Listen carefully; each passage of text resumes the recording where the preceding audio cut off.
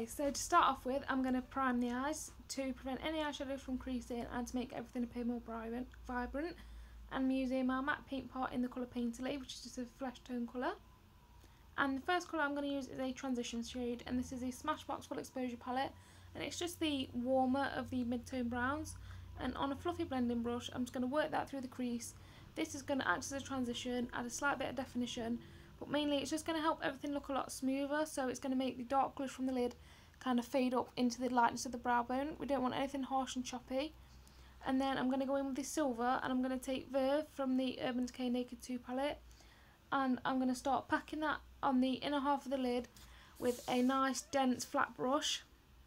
I'm really packing that on, and you can swipe it once you get out to the outer corner and kind of to disperse any fall down, but starting off by packing it, which will intensify the colour, and then just swipe it to remove any of the loose particles that will fall down. And then I'm just going to get a bit more on the brush and spray it with some setting spray, and this is going to make the silver really more metallic and a lot more shiny. So as you can see on that very inner corner, it's a lot more metallic-y, it looks more like a metal pigment kind of thing. So again, just work that, focusing it mainly on the inner part of the lid, just for that really shiny metallic look. And this silver is going to look good on all eye colours. And then just quickly with that blending brush, just buff out any harsh edges. And then with the same Naked 2 palette, I'm going to use the colour Blackout, which is just a dark matte black. You want something really dark and black for this. And with a pencil brush, I'm just going to pack that in the outer corner in like a V shape. So it doesn't matter what it looks like at this precise moment, just pack it on, get the depth of colour in there, and then later on we're going to use all the colours just to blend it out and make it a lot smoother. But we want a really dark, precise corner in this eye look, so really work it in and pack it along. And then taking this really dark grey colour by MAC called TYPOGRAPHIC, that's what I'm going to use to blend this eyeshadow. This eyeshadow really helps when you're doing any kind of looks with blacks in them, just because it creates a gradient. Again, like I said with the transition colour, we want a gradient. So this is going to be the gradient between the black and the silver, and also between the black and the crease line. So I'm going to take that through the crease with a big fluffy brush and just buff everything out. Make sure that black's got no harsh edges and that it's nice and smooth. And you can always go back in with more black if you want to intensify it. But I think just keep going in and buffing it is the most important step for this look, because you want everything to be so nicely blended. Because we are working with dark colours, it can easily go from like a nice dark smoky eye to looking like you've been punched in the face. And then as you can see there, I'm just packing on a tiny bit more silver because we don't want to lose the intensity of the silver. So sometimes blending you can lose that. And then with another clean brush, just blending out the edges again. This look really is all about blending. So this has got nothing on this brush, absolutely clean, and just blending back and forward. You could always use a brush you applied the original transition colour on, but I just wanted something completely clean. And then with any liquid eyeliner or gel eyeliner of your choice, I'm going to do a winged eyeliner, just for a lot more depth at the lash line, and also it's kind of going to ground the look because we have a lot of that shimmer on the inner corner. This is just going to ground it, make it look a tiny bit more wearable in my opinion. And as I said, I'm doing a wing. I just trace along the lash line, draw the wing, and then connect it back up. And then I threw on my mascara and eyelashes, and I didn't do a very good job at filming it, so I just threw on some Benefit THEYRE mascara and some Amazing Shine eyelashes. And then I primed my skin with L'Oreal Skin Perfector, and now I'm going in my ESTEE LAUDER Double Wear Foundation. I chose quite a full coverage foundation for this look, just because we're having a lot of tension on us because we have got this dark eye. We want to make sure the skin's perfect. And I'm just buffing that in with a Real Techniques Expert Face Brush. This is quite a small, precise brush, and I like this to get kind of in like the corners around your nose and really buff it in. It gives more of a precise application, which I prefer with these full coverage foundations. And then using the sleek eyebrow pencil, and I think I'm using the colour medium here, I'm going to begin to fill in my eyebrows, and I trace the natural shape, and I do just create a bit more of an arch and elongate them slightly, but I don't want nothing too harsh. I just want them nice and defined for this look, because again, we want everything else to be in moderation with the eyes, but obviously we want the eyes to be the focal point.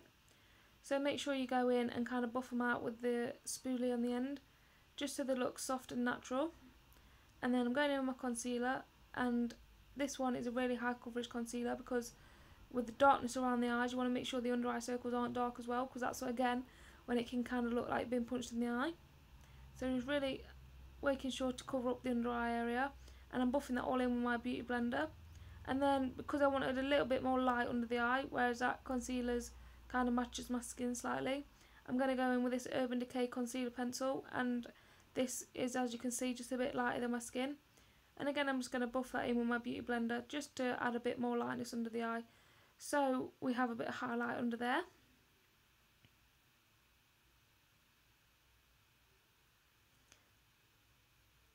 And then I'm going to set it all with my Daniel Sandler translucent powder, just so we don't change any of the colour of the foundation or the concealer. And just packing that mainly under the eyes and around the nose, because that's where I tend to crease and get slightly oilier. But you can set your foundation in wherever and however you see fit. If you have really dry skin, you might not want to use any powder at all. And back in with a blackout shade, I'm taking that on an angled brush and just running that right close to the lash line. And then with a completely clean pencil brush, I'm just going to buff that all around under the eye. You could go in with the transition shade to buff it out, or use a bit more typographic, but I just used a clean one just so we have a nice fade under the eye. And I spend quite a long time buffing under the eye, because I think that sometimes if you don't buff well enough, the look isn't really smoky, it's kind of too structured. So I spend quite a long time buffing under the eyes, making sure it's perfect. And then taking Beauty Call, which is the light shimmery colour, I'm going to highlight underneath the brow bone and in the inner corners. You can use any light eyeshadow for this. Obviously it all depends on your skin tone. I'm quite fair, so this works for me. But if you're darker, you can go in with a more peachy shade if you wanted to. So just making sure to buff that out as well, because we don't want a harsh line of shimmer under the brow. And then I'm going to pop it in the inner corners and make sure to blend it in with the silver on the lid, so again it's nothing harsh. And this will just brighten up the eyes and make you look more awake, because we have got quite a lot of darkness. We want just a tiny bit of light, just so we don't look so closed off in the eyes. And then popping on Benefit THEYRE mascara just to the lower lashes to make them look more kind of defined and yet make your eyes look more open. And then I'm going to do some contouring with my Sleek Contour Kit and this Real Techniques contour brush. I'm just going to buff that underneath the cheekbones, and I take it around the hairline as well and through the temple, and a tiny bit just underneath the jaw, just to add structure to the jawline. But you can contour your face differently depending on your face shape, but this is how I prefer to contour mine. And I also add a bit down the bridge of the nose, just because my nose is slightly crooked, so I like to even it out using a bit of the contour shade. But if you do this, I would recommend taking your time, practice it before you go out wearing it, and really buff it in, because otherwise you'll have kind of two brown lines down the side of your nose, which isn't what we want. We want this to look natural, like you have a slimmer nose naturally, not like you've got a lot of contouring down it. And then with the highlighter shade from the Sleek Contour Kit, I'm just going to highlight. So I'm going to use it on the tops of the cheekbones, and then I put it just above the arch of my brow, a tiny bit on the nose and the cupid's bow, just to add a nice glow to the skin where the light hits it. And then for blush, I'm going to use this Allure blush by ILLAMASQUA, which is a nice kind of dusty rose colour, and I'm going to really buff that in. I spend quite a lot of time buffing in my blush because I really don't like harsh lines, and I focus it on the apple of the cheeks and kind of blend it into the contour instead of taking it all back in that strict harsh line, which I think can be quite old fashioned. So really buff that in and make sure it looks really well blended, because we don't want anything harsh. And also blend it in with a highlight. And then using the Too Faced Perfect Nude Lip Liner, I'm just going to use this to define and kind of readjust the shape of my lips. If your lips are slightly uneven, taking a nude lip liner to just slightly change the size of your lips works really well, as long as you don't overdraw it and you can't tell that you've kind of gone over your natural lip line. It looks really well. And I'm going to go in with a pinky nude lip gloss and lipstick, so this is Native by DECAY, which is a really, really nice baby pink colour, and this is really creamy on its own, so you don't have to add a lip gloss, but I like quite glossy lips, so I'm going to go over that with a nude lip gloss by Revlon called BELLINI, and then that completes your nude pink glossy lip. So that will complete the look once you've added your lip gloss. You can add a setting spray or anything like that afterwards if you wanted to, but for me this is a complete look. So I hope you enjoyed this video. I hope you found it helpful, and thank you for watching.